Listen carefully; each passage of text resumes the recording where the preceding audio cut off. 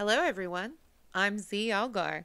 Are you ready for a leisurely stroll through history's unknowns? You are listening to Travels by Carriage. Let's drive on. In 1911, two ladies published a book. And this book was destined to be the center of what would be called the Moberly-Jourdain incident. The book was written over the course of several years by Charlotte Ann Moberly and Eleanor Jourdain. They were two teachers who told in the book the tale of their visit to the Palace of Versailles back in 1904. Millions of people visit per year, according to the Palace of Versailles' official website. But there was something unique about the visit by these two teachers. They claimed to have visited the past. So let's go back a bit and examine exactly what they say happened. In the fall of 1903, a school was looking for a new teacher. When I say school, I'm not talking one of those small schoolhouses in a small town. No, I mean a college setting here. Different sources say different things, but I believe it was Miss Eleanor, who was already the established teacher, and Miss Charlotte, who was looking to gain a position at the school. Well, at this particular school and with this particular position, the two would be potentially working very close together. So in an effort to make sure that their characters would mesh, they decided to take a trip together. Both women had always wanted to visit Paris, and so it was in the spring of 1904, Charlotte Ann Moberly and Eleanor Jourdain visited the Palace of Versailles in Paris on their very last day in the city. The two decided to visit the palace on the very last day of their trip, and they started their visit by joining, as many others do, a tour group. So they joined this tour group, and they spend a good portion of this sunny but overcast morning looking around and seeing the sights. Eventually, they pause for a break on a bench. So the tour group is kind of moving on without them, but they're not really worried about it as the two have a map. So as they're sitting there, they start poring over the map and decide that they would like to see the Petit Trianon before they finish their day. I realize that I'm probably pronouncing this horribly, and I really do apologize. Please leave your tips on French pronunciation. I promise I will try to put it into the next time we use this language in a story. So the two decide to take a break, and they pore over the map, and they decide they want to see the Petit Trianon. What brings them to this decision? Well, I believe it was Miss Eleanor had seen pictures of it in a magazine, and it was kind of one of those last things that she wanted to see before they left the city. So the two take one more glance at the map and decide they have a pretty good idea of where they're headed, and they set off. Now, this is where things get a little odd. They've separated from their tour group, they're following this map, and as they're walking in the direction that they think they're supposed to go, they start to feel a bit strange. Both ladies report just kind of things feeling off. As they continue on the path they think they should be going, they start to notice fewer and fewer people. And the people that they do see, they're dressed in kind of strange looking clothing. The two said in their book, An Adventure, that everyone looked as though they were dressed for a fancy dress party. They both in particular notice this one woman who's holding a white cloth outside of a window. Now, when I think white cloth, I usually think like someone is surrendering. That's really all that comes to mind, but that's not really what they're going for here. Neither lady seemed to think that something like that was happening. So if you guys know what that means, maybe she was just doing some laundry. I'm not sure, but they both see this woman. And this is kind of the beginning of the tale for each of them, right? They all kind of start their story around when they saw the woman with the cloth. It's at this point that they both agree things felt very odd. The architectural style of the houses and buildings around them seemed different. Everyone seems to be dressed a bit strangely. immediately. And it's around this time that they both start thinking to themselves, okay, one of us is going to need to ask for directions. You know, we've gotten off the path. Something's going on here. And around the time that they start to think this, they see up ahead what is described in their book as a kiosk. Now, I'm not really sure what to make of this. I mean, I'm kind of picturing like a lemonade style deal, lemonade stand style deal here. Oh my goodness, everyone, I can't even speak.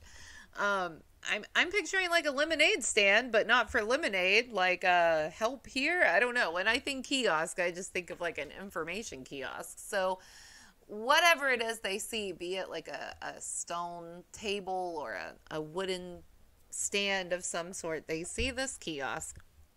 And standing at the kiosk is a man that they both describe as being somewhat intimidating, a little ominous. It doesn't help that feeling that he seems to be covered in scars of some sort, and it's very noticeable. And they both just kind of feel like this odd feeling around this guy. And Eleanor mentions that she's kind of wondering if Charlotte is going to ask this guy for directions. And it's around this time, I think both women are kind of wondering who's going to ask, when this man, a second man, runs up to the two of them. Well, the three of them. It's around this time that a man runs up to the three of them. You've got Miss Charlotte, you've got Eleanor, you've got this scarred man at the kiosk, and now you have what is described as a red-faced man. So both of the women describe this guy as very animated. He seems to be flustered, he's sweating, his face is red, he's definitely excited about something. And he tells to the women in perfect French, no, don't go this way.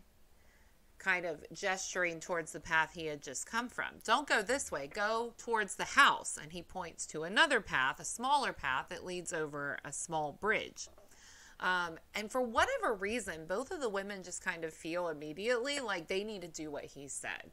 Like this whole time, they've kind of felt this odd sensation. They feel out of place. Something strange is going on here. But when this guy speaks to them, they feel, for whatever reason, like maybe he has an inkling of what's going on. That's the impression that I got. They certainly feel like he's sharing their urgency to get out of here. So they both decide they're going to take the path he says, thank you very much, we'll be on our way. So the path that he's pointing them towards goes over a small bridge. This is going to be important later, so remember the bridge. And once they get across the bridge, Eleanor says that she sees a woman sketching. Now, Charlotte will say later that she never noticed this woman, but Eleanor is very firm in her belief that she saw a woman sketching on the grounds. And as they were kind of leaving the area where she could see this woman, they're following this path that they were told to take.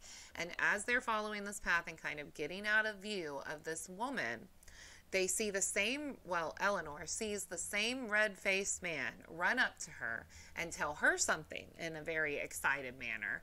And Eleanor says the woman looks a bit concerned, and puts her drawing down and seems to look towards where the man is gesturing. And that's kind of the last thing that we hear about this woman. Now, I will read for you a quote from Eleanor about the time that she spent just briefly gazing at this woman. So she says, "I looked straight at her, but some indiscernible feeling made me turn away, annoyed at her being there."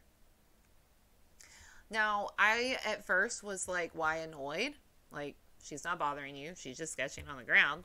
But then I'm wondering if it has to do with this whole sense of oddness that they say they felt. Is this annoyance kind of like a, hey, she shouldn't be here response?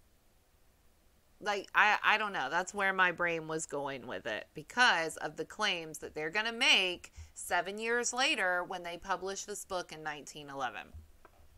So let's get through what actually happened first. So they round a corner. They can't see the sketching lady anymore. Remember, Charlotte never noticed this lady, but Eleanor was firm that she saw her. So they round a corner and they see a building up ahead. And from a side door of the building comes another gentleman who waves them over and says, this way, this way. They go the way that he tells them. He takes them through a room and they come out another door into an outdoor space. And there, finally, this feeling of odd, strange occurrences or atmosphere is gone. It's just gone. Everything feels fine, right? There's tourists all around them, hustling and bustling. They can even see the tour group that they were with before kind of dissolving because that's finished now. And they're back. They're good. Okay, that was odd. They don't talk about it for a few weeks because what are you going to say? I mean, hey, I got this really weird feeling when we walked by those people who were dressed weird. I mean, they just don't talk about it at first. But eventually, after they get back home, the new teacher gets settled in her role. A few weeks go by and they start to share occurrences. Hey, did you notice that lady with the white cloth thing? I mean, she was dressed kind of strange, wasn't she? And like, what was with that building she was standing in? So they start to talk about it. And they do try to kind of like share their experience with some other people and even what they think might have happened, which I'm getting to. But they're not really met with anyone who kind of thinks what they think. No one is on their page here. And so they decide that they're going to really dive in and do the research. Remember, these two women are teachers. I was a teacher once before. We'll talk about that on another day.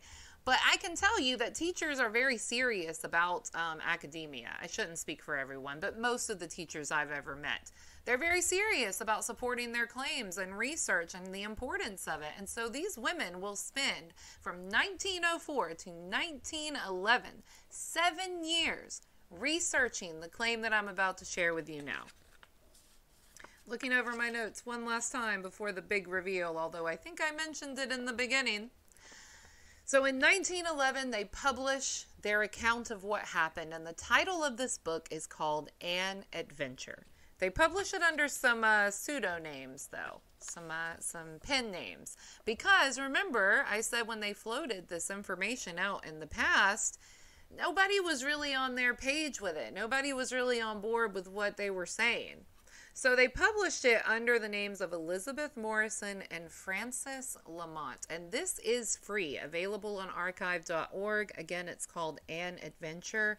I recommend you go and give it a read. The language is a little dated, but honestly, I found it surprisingly simple to read through and fun. So if you're a reader, give it a go. So they published this book in 1911, and in this book, they claim that they traveled back in time when they took this wrong path.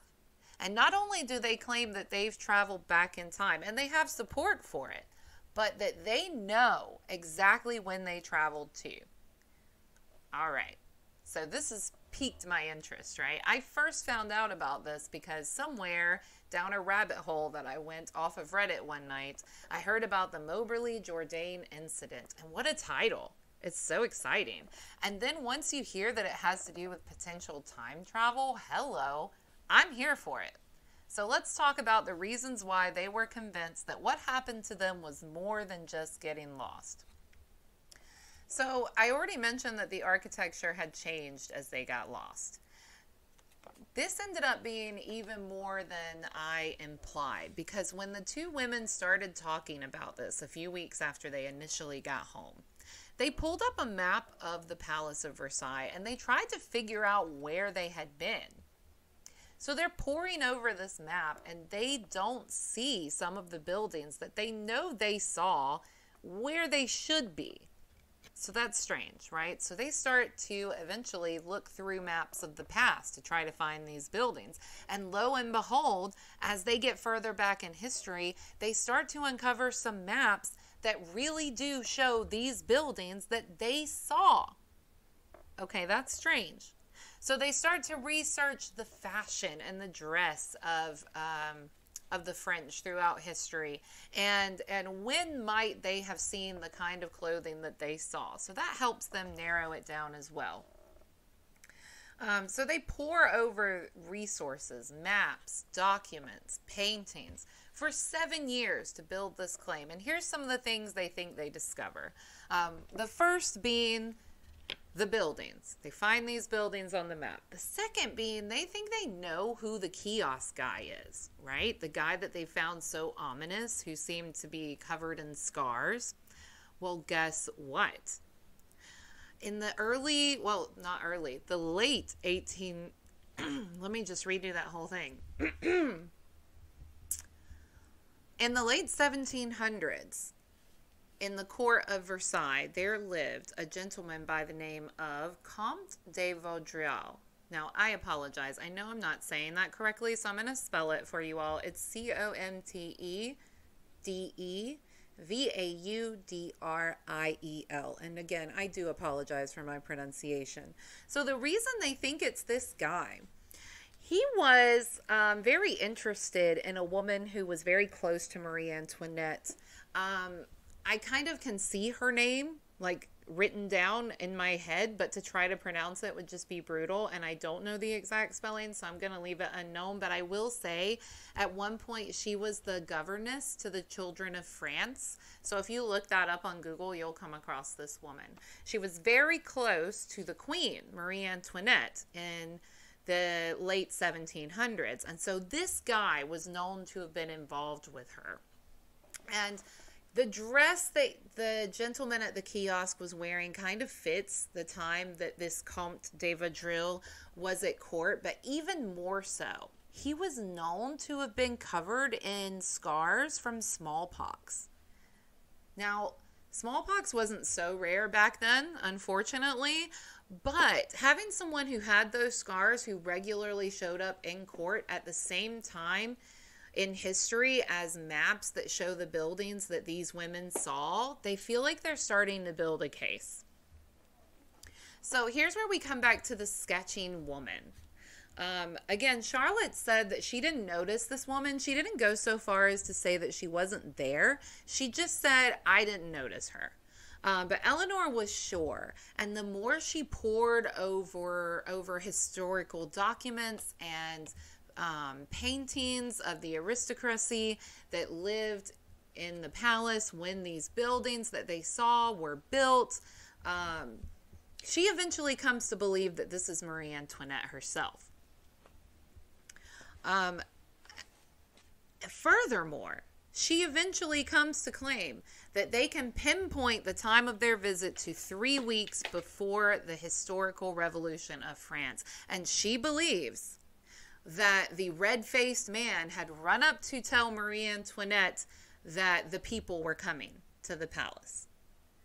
Oh my God, I just got goosebumps a little bit. Like, wouldn't that be crazy? I don't know. I'm not saying I do or do not believe her, but I'm saying that's wild if that would be the case.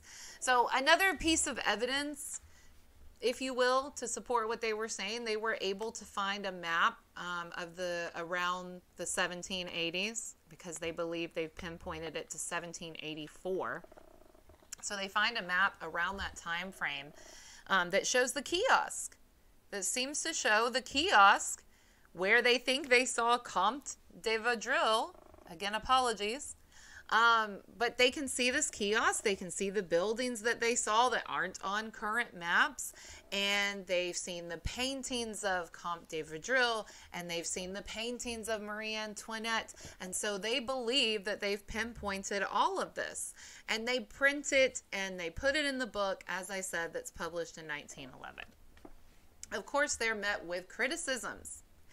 Immediately, people are like, these women just got lost. Admittedly, they'd never been to Paris. They'd definitely never been to the Palace of Versailles. They got off track, maybe saw some area of the palace that they weren't really supposed to see. And the biggest thing that the skeptics grabbed onto was the bridge. They said there is no bridge that fits that description at the Palace of Versailles, and there never has been. There never has been. So the big claim by the skeptics is that they were on a different bridge that is in the Palace of Versailles, but it's significantly bigger, and the teachers would go on to say that this was definitely not the bridge that they were on, but this is what the skeptics say. And to give you an idea of how popular this was, now this is 1911, right? This is the time of mysticism. This is the time of Aleister Crowley. And the wife of the head of the Society for Psychical Research came out against Eleanor and Charlotte, saying that either the two were confused or they were making it up completely, that they were sure that these women had not traveled back in time. So what do you think Charlotte and Eleanor do? Now remember, they're academics, they're teachers out of college, and they did the research. And so, you know, I have to imagine from their point of view, they're telling you what they found, right? I'm going to tell you right now, friends, that they never back down from these claims. They never back down from these claims. They listen to these critics, and you know what they do?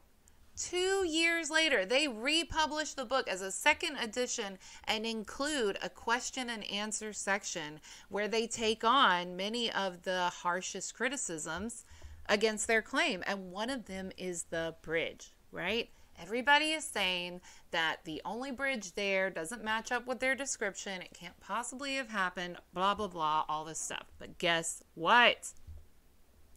After the original publishing of the book, a historical society, I'm sorry, my sources didn't tell me who found this, but it was found and made popularized in the historical community. They found a map, you all, that dates to around 1784. Bingo! And guess what? It has a little bridge. I kid you not. There is a small bridge on this map that they find, and it seems to unearth this kind of time and history that really they hadn't quite gotten close to with these maps, with the maps that they have found yet. So in their Q&A for the follow-up second edition of their book, An Adventure, Charlotte Moberly and Eleanor Jourdain reveal that they have now found a map that confirms this bridge that they said was there. I don't know. I mean, that kind of brings us to the end of this story. They both lived pretty long lives. I think they both made it to their 60s and 70s, and they both claimed to the very end this definitely happened. So, again, the book is completely free on archive.org. I'll post some links. This was the first time I've ever recorded something like this, so I appreciate any tips and tricks that you guys can share. This has been Travels by Carriage with Z. Algar. I hope you'll join me next week when we'll hear about a very famous invention you've probably used many times that was stolen by someone's bestie. See you soon, listeners. Do you like scary stuff? Yeah.